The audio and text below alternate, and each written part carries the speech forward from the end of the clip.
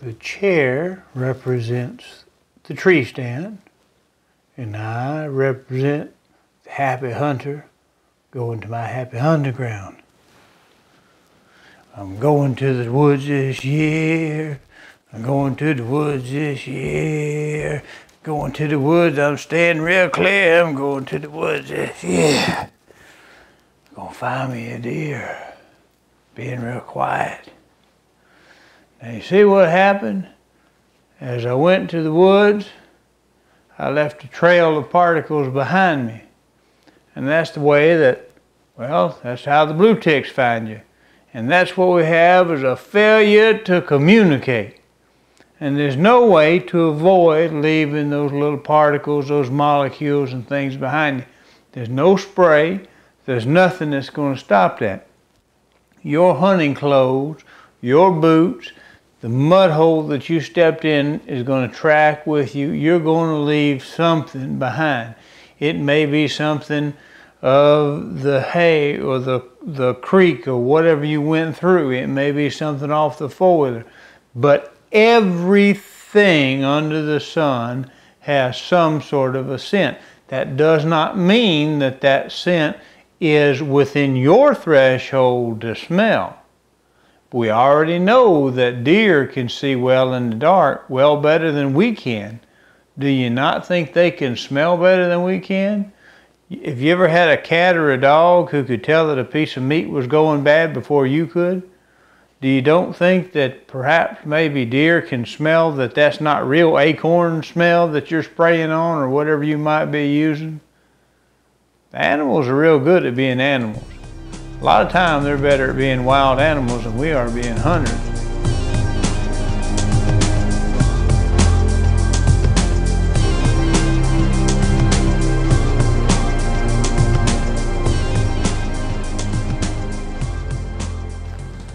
The title of this video, I've called it Unscented, and maybe you picked up on that, or at least something about it anyway. It's big business every year selling products to hunters with the concept that they're going to make them scent-free. And as the opening demonstration goes, there's no way to be scent-free. There are ways that we can kind of fool ourselves in believing that we have no scent or we've reduced our scent. And I think it's probably a good idea if we haven't been eating pickled pig's feet and cooked cabbage the night before we go into the woods. I think it's probably a good idea not to be putting off an odor that is not familiar in the woods, much like if somebody came into your living room and moved your couch or took a big old poop in the middle of your living room and you're walking through, you're probably going to notice both of those things, both of the physical change, somebody's been messing around in there, and a olfactory change. So deer live in the woods, and if you suddenly come in there and make a big change in something that near a trail or someplace they walk by on a regular basis, there's a pretty good chance, even if you smell like a pine tree and there's not been a pine tree smell there before, chances are they're going to notice that. Or if you suddenly smell like acorns and there's no acorns around all of a sudden, they're probably going to figure that out too. Animals are real good at being animals. So they're going to notice a sudden change in their environment, whether it's a natural smell or not. That was kind of a theory that was explained to me by a gentleman. I'm going to call him Mr. Self because that's a good innocuous name to use. But anyway, we're going to have a little experiment demonstrated today. I'm going to do it. It's informal. I'm going to try to not try to run anything down one way or the other. It's just I don't really know, and I'm going to try this for my own satisfaction. I used to buy a specialty product like this when it came out because they said UV deer can now see into the UV. That was a study done by the University of Georgia about 10 years ago. And it was a theory, and a theory is something, of course, as you know, has not been proven. It's somebody's idea what they think might happen. And we'll maybe talk about that a little bit later. And again, that's just opinion. Of course, a theory is just an educated opinion. And they may very well be right, maybe not. I don't know. But here's a product. First time I used this type of product, it was like, best I recall, in a 32-ounce bottle. And the next time I bought it, they'd cut it down to 24 ounces, but left the price about the same, if not taking it up just a little bit. And then next time, I understand this year we've got yet a new and improved version that costs about the same, but the bottle's even less. So that's going up. And here's just a simple, everyday product that you buy at the grocery store. And it does have a UV brightener in it. So let's just, you know, as the video goes, let's just compare these and see what it actually does in a real life experiment. I got some clothes, let's wash them and we'll see what they do. And meanwhile, let's look a little bit at the deer and see why they're so good at what they do. Now, what do you say we have ourselves a little in-home experiment? I have two relatively common type of shirt, similar camo patterns, similar ages, wouldn't you agree? Okay, I have one has a brown collar, one has a camo collar. Now, what I'm going to do is I'm going to take the camo collar, and because it's more huntery type stuff, and I'm going to use a famous type of product here, and I'm going to pour out 1 ounce because that's what it says for the direction. Use 1 fluid ounce, and I have a shot glass, 2 shot glasses actually. They have a black line, and when I measure it, I'm going to fill my 1 ounce to that black line, and I'm going to use 1 ounce of a commercially available product that is free and clear of perfumes and dyes. And the point is, we're going to wash one shirt, the camo collar shirt, in the UV free, contains no UV brighteners. And we're going to do the one with the brown collar and the one that we're going to see if it has UV brightening before we put it in there. Now the washing machine is clean, it's rinsed, so I'm going to put this in first and do the specialty laundry detergent without the UV brighteners in first. And then we're going to wash this one second in the non-specialty material detergent. And we'll see when we dry them if there's any difference whatsoever that we can determine. Now this is non-scientific, but we're going to see what we can figure out.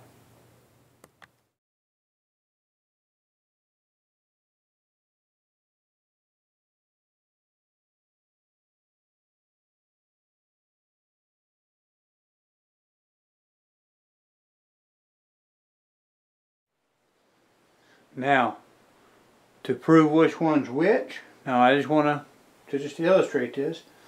Now we're going to do the camo collar first, and to prove which one has it. It certainly does not have anything in it. See? Oh my goodness! It's got a lot of UV stuff in there, bad stuff. Must be bad stuff. It's glowing blue. Nothing in it. So I would conclude that there's not a UV reactive substance in the one to the right. There must be something in that. We're getting a lot of reflectivity off of that. Let's go ahead and wash the shirt separately. I'm going to set this to the side. I'm going to move that bottle away. I'm going to take this and move this on the dryer. Take my brown collar shirt away, and we're going to start this load.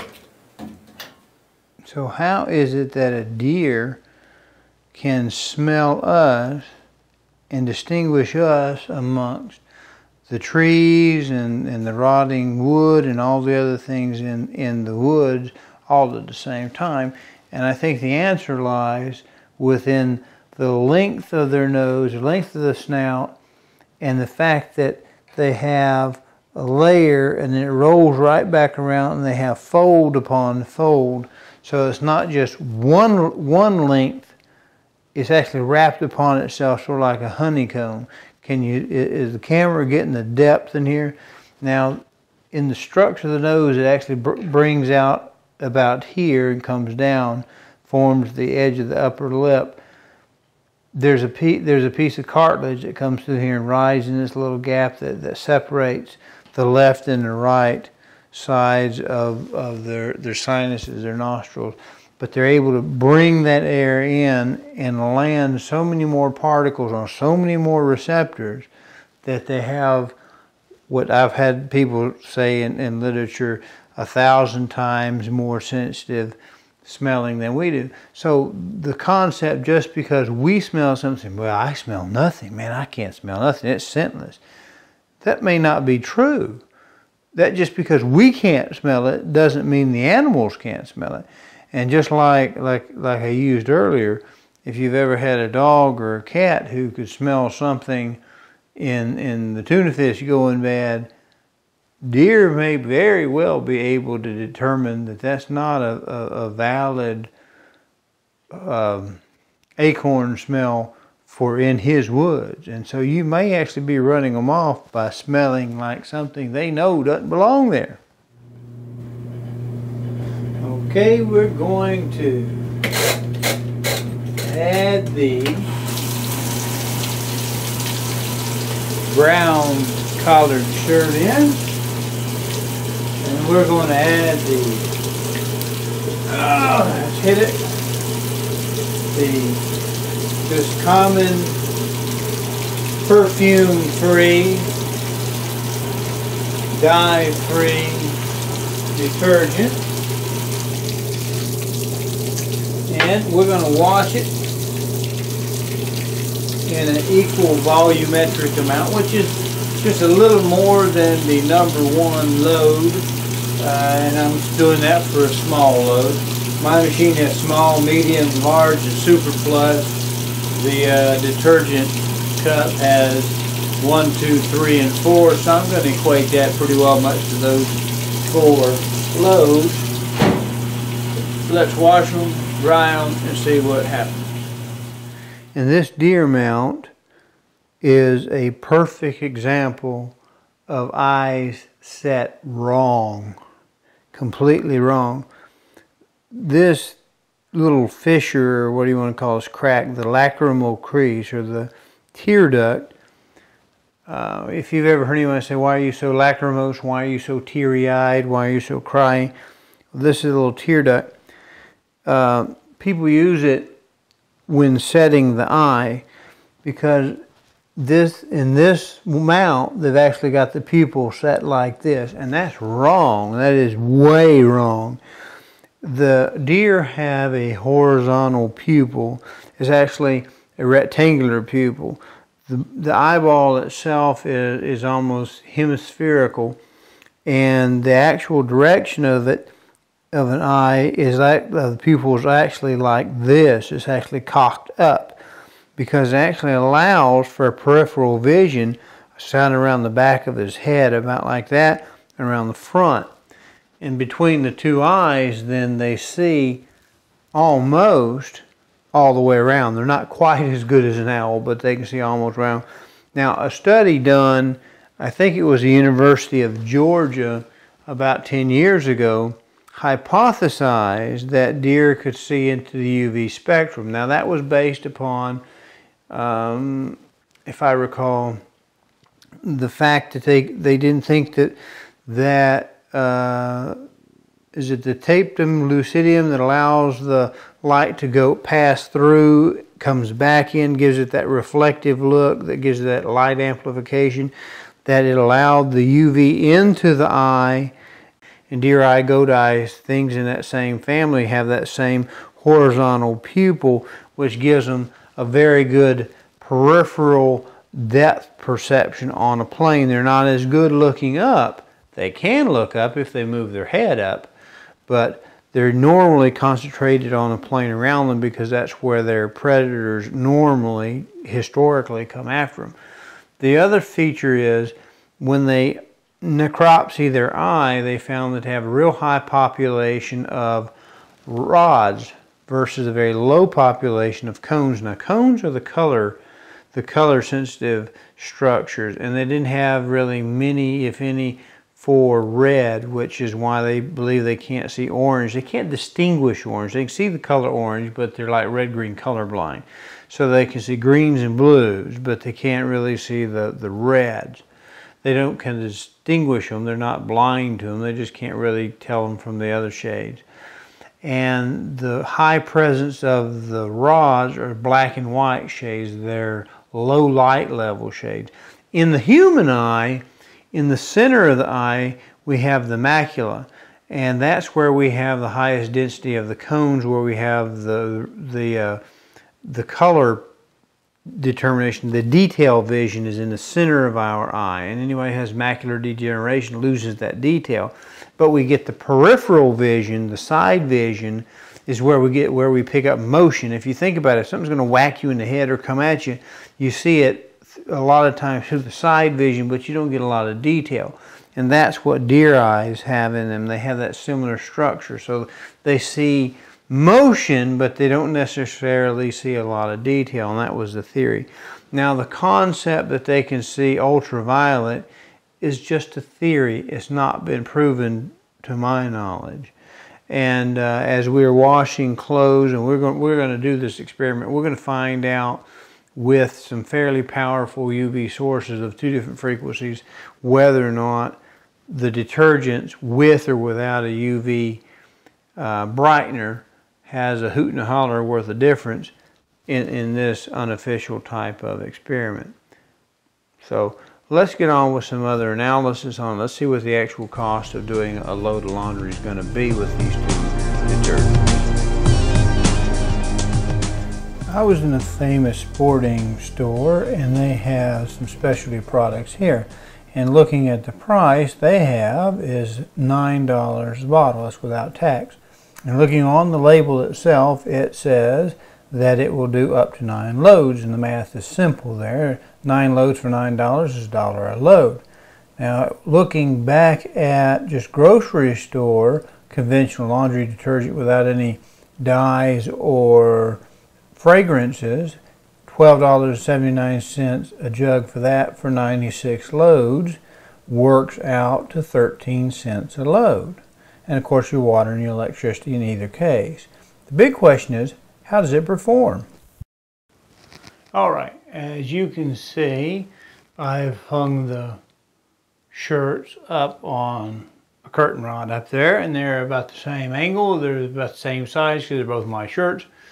And if you recall, one of them has the brown collar and one of them has, but you know, that's not going to make any difference because, you know, one was washed in a detergent that has, you know, no perfumes, no dyes, but it has the UV reflective stuff in there.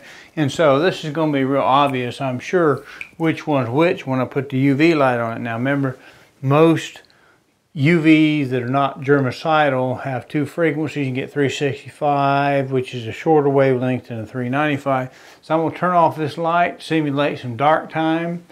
Is it dark time? All right, and I'm going to hit it with the shorter wavelength, and I don't see any difference. Do you? I don't see any difference. Let me kick the other light on. That's both of them together.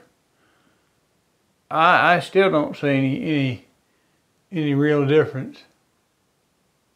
I mean, nothing that I can see jumps out at me. Now, I'm going to get the longer wavelength, which is closer to a traditional black light.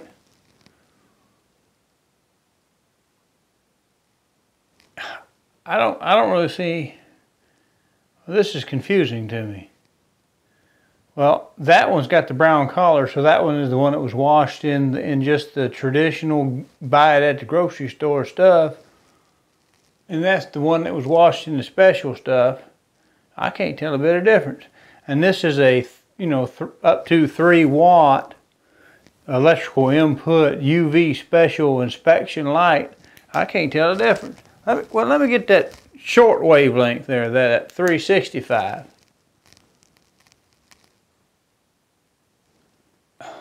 I don't understand. I thought this was a big deal. Well, we're going to go back and talk about this.